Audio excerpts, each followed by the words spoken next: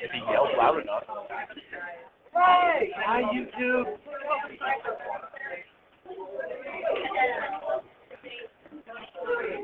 Make that? All right, here we go. So, that's I mean, hi, YouTube. derivatives of sums are nice. X cubed plus cos x, its slopes are 3x squared minus sin x. Right? We just know the power rule. We know the derivative of sine and cosine. Like this is great. It would be nice if x cubed times cos x's slopes were 3x squared times negative sine x. Wouldn't that be nice? It's not.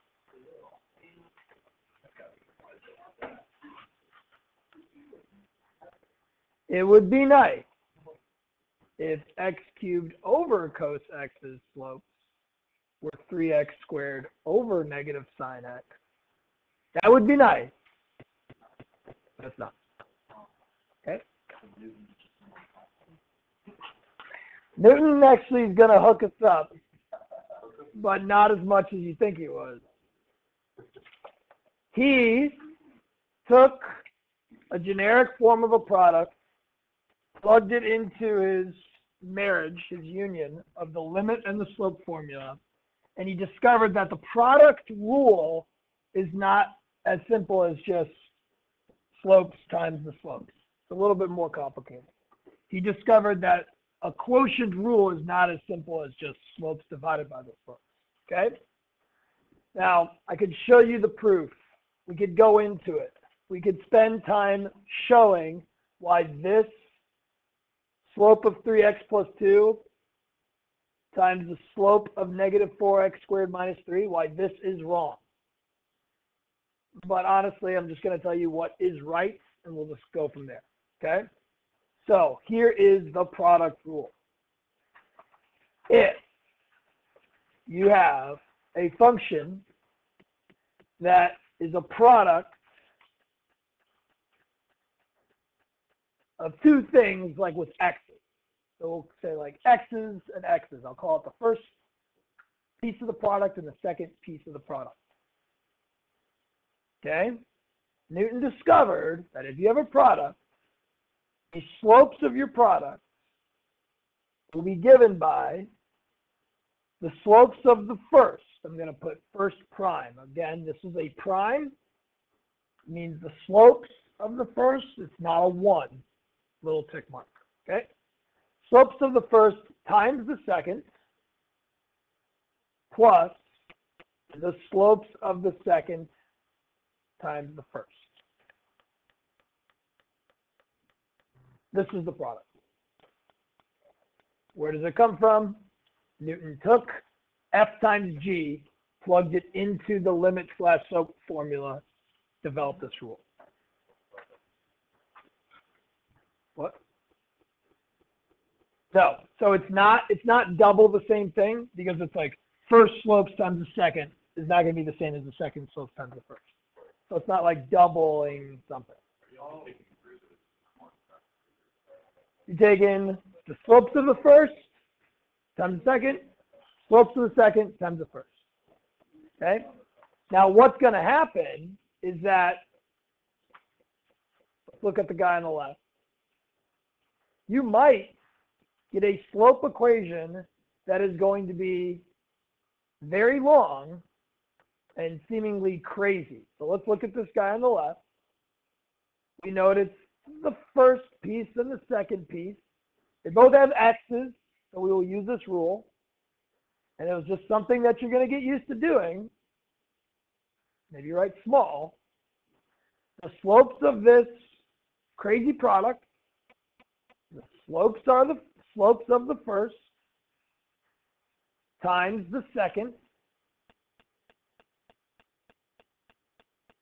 plus the slopes of the second times the first.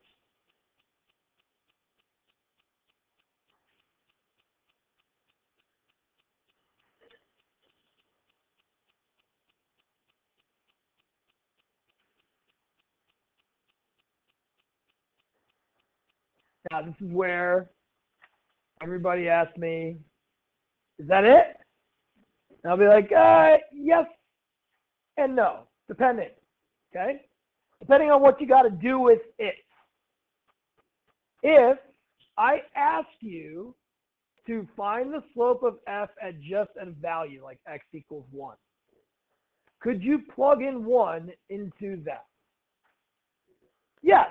So do you need to simplify that? No, because I can plug 1 into that crazy long thing, and I will be able to get a value of f prime at 1.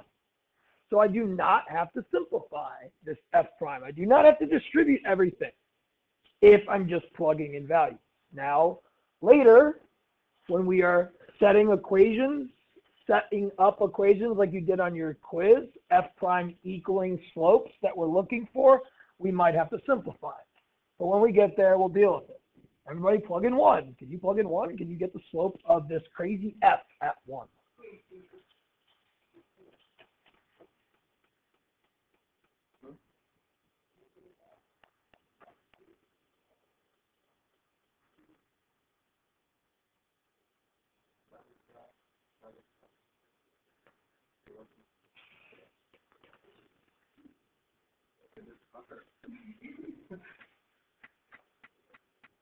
Slopes of the first times the second plus slopes of the second times the first.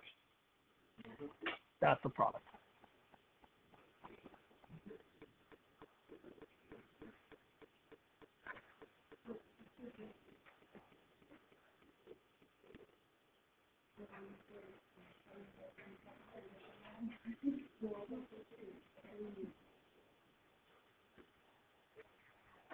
Look at that. Crazy function. Well, the slope at 1 is 2. Cool. Now, typically we do not use the product rule for products of polynomials. You'll typically see it with x's times trig functions. X cubed cos x. Now, recommendation, guys, so that you don't make the mistake of taking the derivative of the x cubed and taking the derivative of the cos x and multiplying them together. It's wrong. Is note that they're x's times x's. You don't have parentheses. Put them there so that you see I have a product of x's times x's. Please find the slope of x cubed cos x at pi.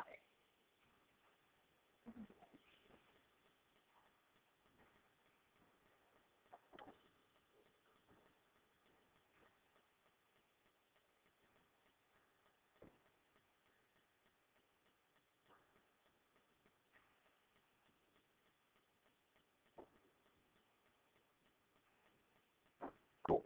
Plug in pi.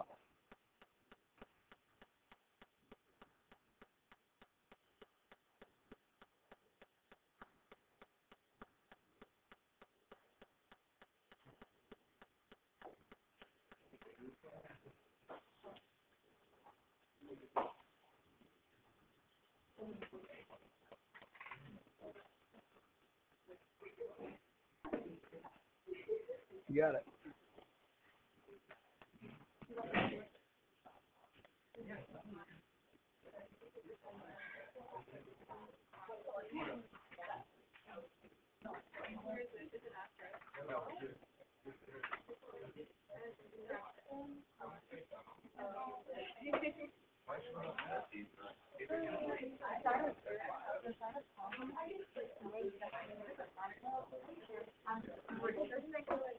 All good. You got it. It's like David Wallace. So, yep.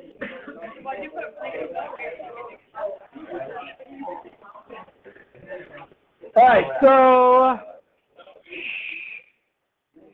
we talked about this a little bit on the homework, last night's homework.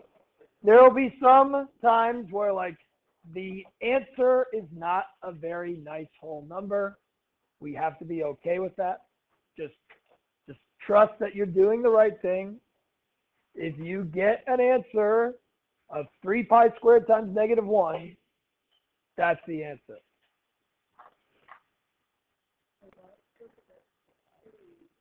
What?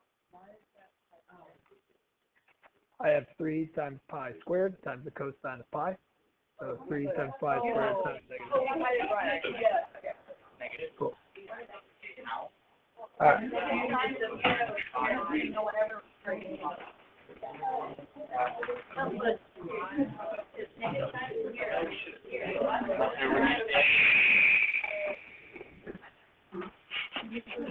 Now, it is apparent on this one on the right. Can we lock it in, please? The one on the right are x's times x's. Definitely use the product rule. Have to. But I'd like to pay attention to g on the left. 3 times sine x. Now, you don't have to use the product rule for 3 times sine x, but I'd like you to do it anyways, just to see what would happen if you use the product rule on 3 times sine x. Go.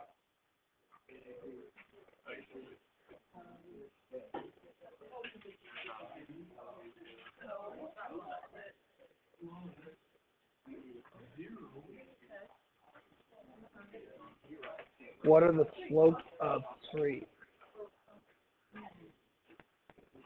Okay, so that's the slopes of the first times the second. Okay, plus the slopes of the second times the first. Not everything 0. Yep. You're not going to get just 0.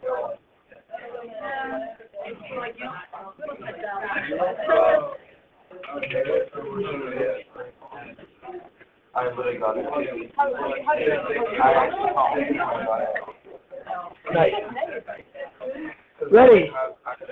Watch. The slope of the first, no, you're right, 0 times the second plus the slopes of the second, yeah, no, sorry, it's positive cosine. I was wrong. Times the first gives you this. Now, what do you notice? Well, on the left side, the first slope times the second, that's going to go away. It's just going to be 0. But you're still going to have the 3 cos x.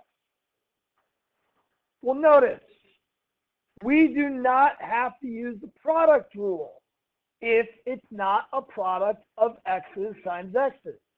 You could have just kept the 3 and take the derivative of sine, find the slopes of sine. So, the product rule works, but it's not necessary, and it's a lot of extra work that a lot of people make mistakes on, to be honest. So, if you don't have x's times x's, don't use the product rule. Just use the constant multiple rule. Okay, that's the product. I could spend time showing you why the derivative of a quotient is not the slopes of the top divided by the slopes of the bottom, but let's just say it doesn't work. You can't just take the slopes of the top and slopes of the bottom and divide them. Newton plugged in a generic quotient into his magical formula, combining a limit and a slope formula, and he developed the quotient rule. And here is the quotient rule. If you have a top divided by a bottom that involve x's. This is important, and we're going to change up some of the notes later in this lesson just so we get go over what happens if we don't have x's. This is the quotient rule. Ready? It starts off very similar to the product rule. We will have the slopes of the top times the bottom. Instead of a plus, we'll have a minus. Slopes of the bottom times the top. It would be nice if that's what it was, and we could just end there. But we actually have to divide that entire thing by just the bottom, not its slopes, just the bottom squared. Again, Newton discovered this rule. You're just going to use it. Okay?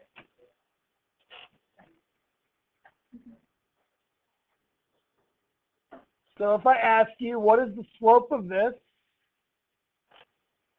at x equals 2?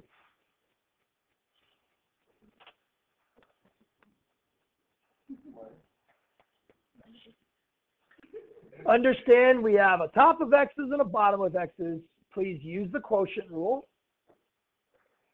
It's going to be messy. I'd advise you use a lot of parentheses. But you don't have to simplify it because you just need to plug in 2 into what you get. So try. I think we get something like 3/25 or something like that, negative 3/25.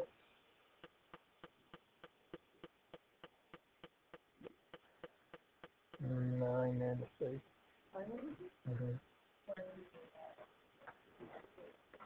Yeah.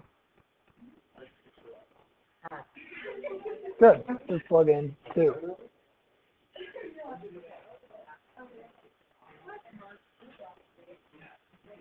Oh, wait. Oh,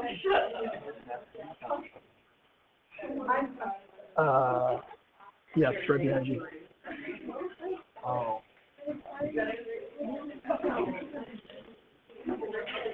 Yeah, negative 3/25 is the answer. Where you go?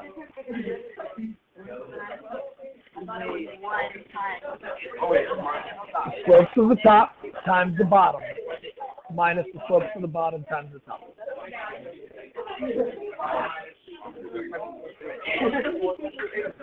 This is the creel. Top, bottom.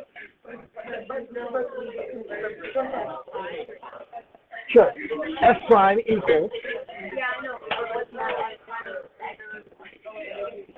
Yeah, the slopes of the top is 1. The bottom. Slopes of the top times the bottom.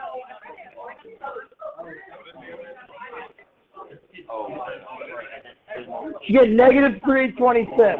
Oh, I got that.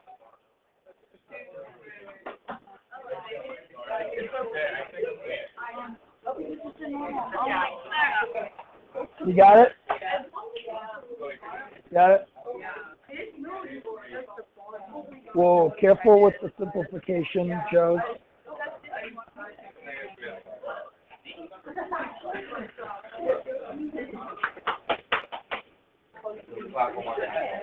Nice, Pemberton. Okay, so what we notice when we do this work is it's not nice to look at. But let me give you some advice. Guys, you all stink at simplifying. Don't simplify if you don't have to. Okay? Don't simplify if you don't have to because you're bad at it. Okay? You can't cross out this x squared plus 1 with one of these. No, because of the subtraction. So don't do it. If anything, just work in the numerator. Maybe you do a little bit of work in the denominator, but like not unless you really have to. Just plug in 2, get your slope. Got it? Because you can. Now we are going to get to the point though where we're going to have to simplify. Skipping here. You can't get it? Really? 20 times.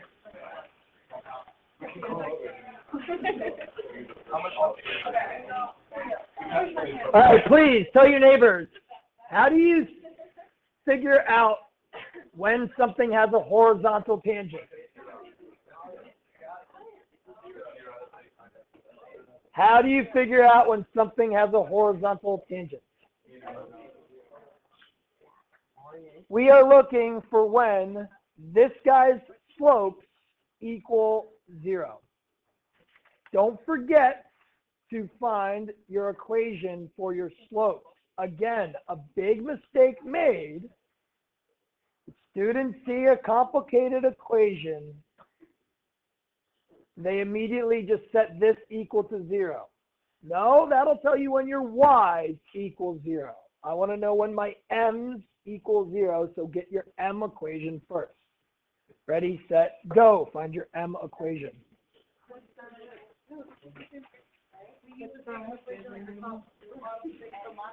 It's a quotient. To find the m's of this quotient, you have to use the quotient rule. Because it's not a product. Yeah, that's what you have. Yeah.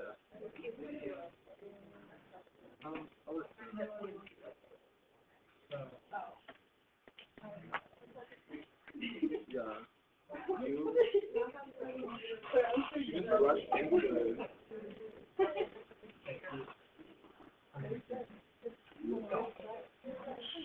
Wait.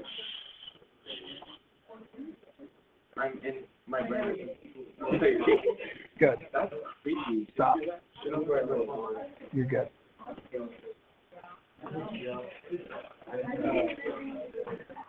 Okay. We have not wanted to simplify this when we don't have to. We have a situation where it's going to help us if we do. We are taking this equation, setting it equal to 0. Now here's our first experience with fractions equal to 0. Tell me, if you have a fraction that equals 0, where does 0 go?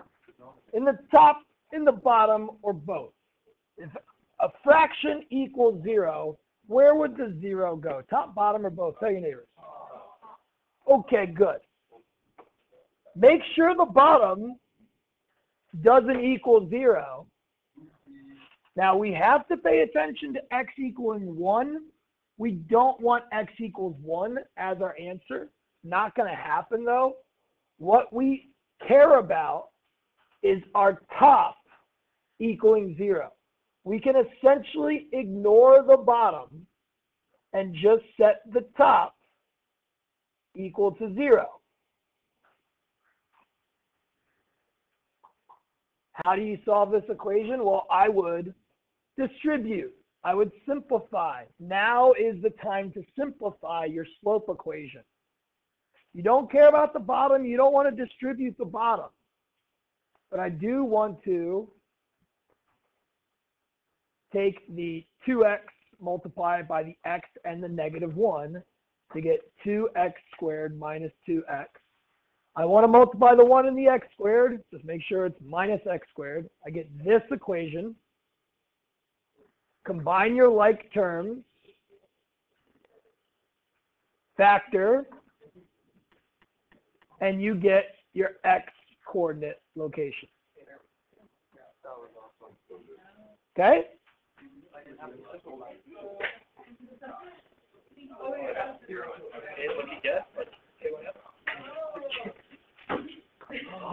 All right.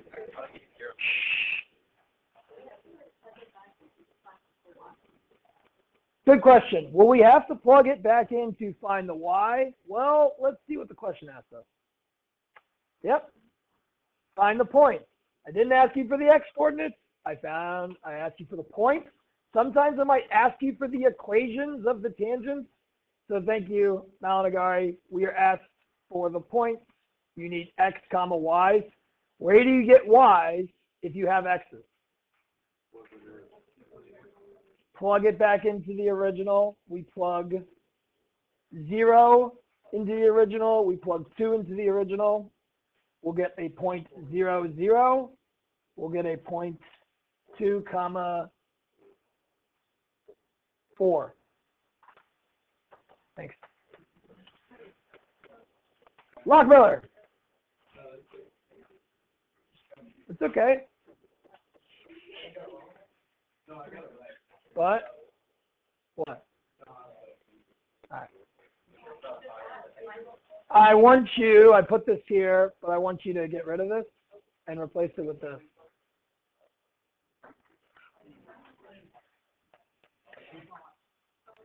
Just write down x over x minus 1, and we want to figure out when it's parallel to 4y plus x equals 6.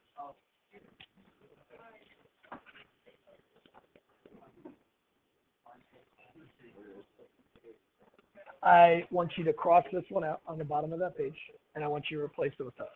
Okay, cool. All right.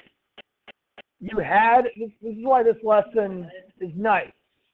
The exact same types of questions show up. Okay? The questions you had on your quiz today. You had a question talking about when, where, what x coordinates does this equation become parallel to that equation. So this is a repeat of the types of questions. You just have to execute using your quotient rule or your product rule. So, what's the key about parallel lines? Tell your neighbors, what's the key thing about parallel lines? The exact same slope. We want to know when this guy's slopes equal this line's slope. So find the slope of that line first. Let's make sure we can do that.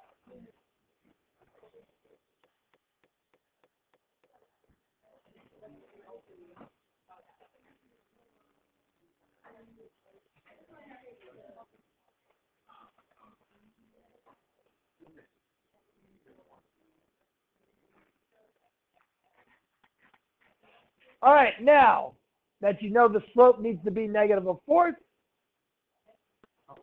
Yep, negative a fourth.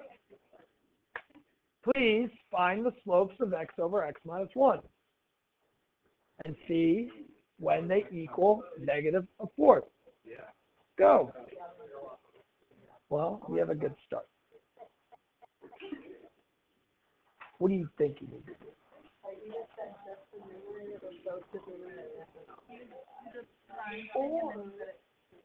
Yep, we are at the prime thing. So get the prime thing down because Earl's already there. Okay? Don't copy it down. Give me a break. So I'll show you in a second. I like the thought. Effort is all we ask for.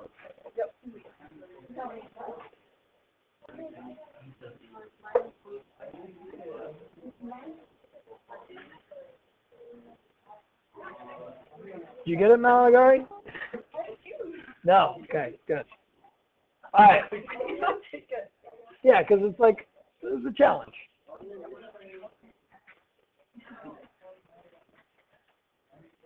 Can we all get here?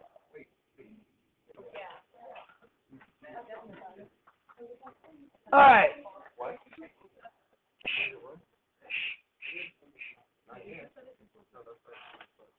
It is not equal to 0, so we have to pay attention to the top and the bottom. We can't just like cross something out. Okay? What are some things that we are instinctually thinking about doing?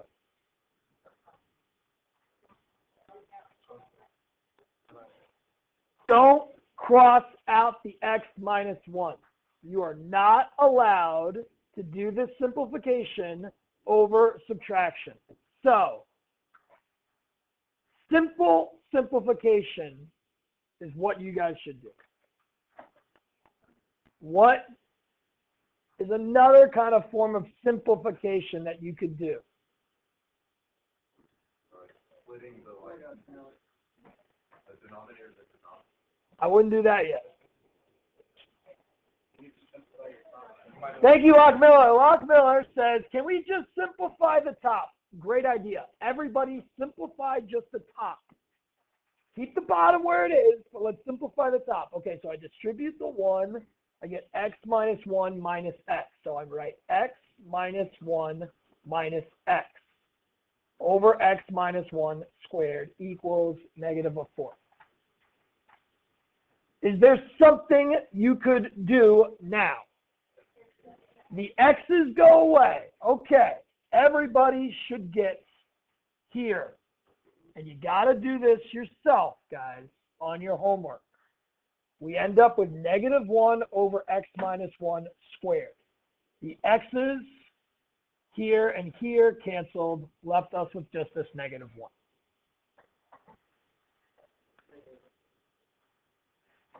You have two fractions set equal to each other.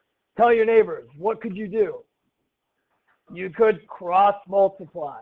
What else could you do? Mr. Messner likes to take the opposite of both sides and then essentially set the bottom equal to 4 because you got 1s in the top. Or flip both sides.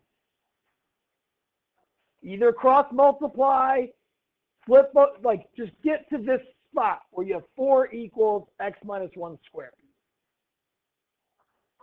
You will have to practice this on your homework. What's the next step?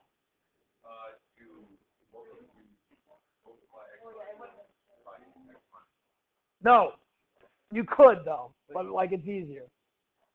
You could distribute everything and then subtract 4 and then factor. That is one option.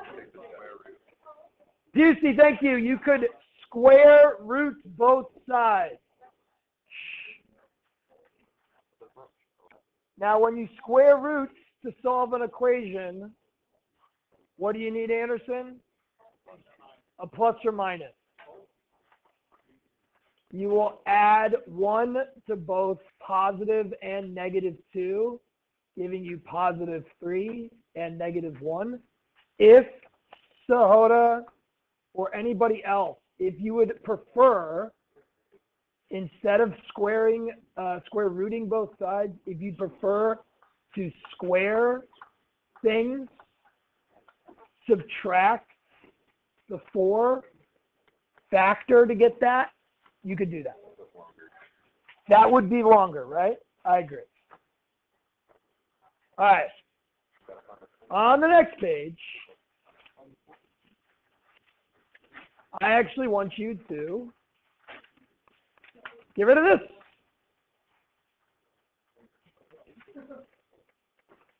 Because I want you to find the slope of the tangent to these two equations at x equals 2. Here are the two equations. F of x equals x cubed over 3, and g of x equals 3 over x cubed. This is where we're going to finish things up.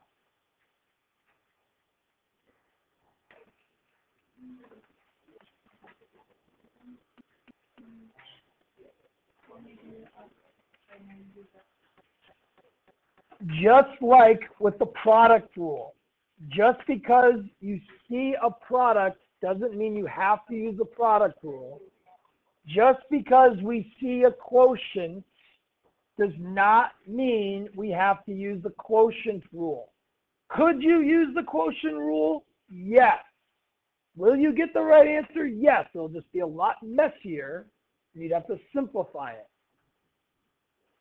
Take the derivatives of these two without using the quotient rule and plug in 2. Go.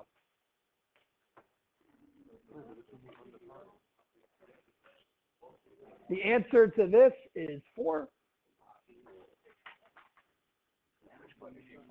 The answer to this is negative 9 over 16.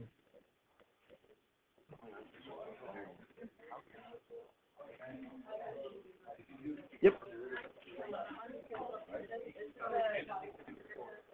Oh, you just think you don't.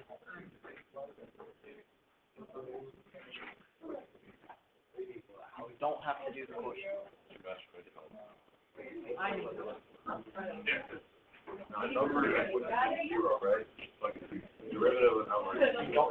You don't have to use the quotient rule, but it works. Ready? If you have x cubed divided by 3, you could either take the derivative of the top and get the answer, the derivative is just x squared. Or, you know what I would do is I would write this as 1/3 times x cubed. Now again, it's a product, but you're not going to use the product rule. You leave the 1/3, the 3 comes down. The derivative of x cubed over 3 is just x squared. There's no quotient rule needed, but if you use the quotient rule, this is what you'd get. The derivative of the top times the bottom minus the derivative of the bottom times the top all over the bottom squared. You get 9x squared over 9. Oh, that's just x squared. The quotient rule works, it's just not necessary. What about for this guy? Do you have to use the quotient rule? No. What can you do? Move the x's up. And then take the derivative, okay? So just remember for the future, your homework is all product and quotient rules, but in the future, just because you see a product doesn't mean you have to use the product rule. Just because you see a quotient doesn't mean you have to use the quotient rule. If you have numbers,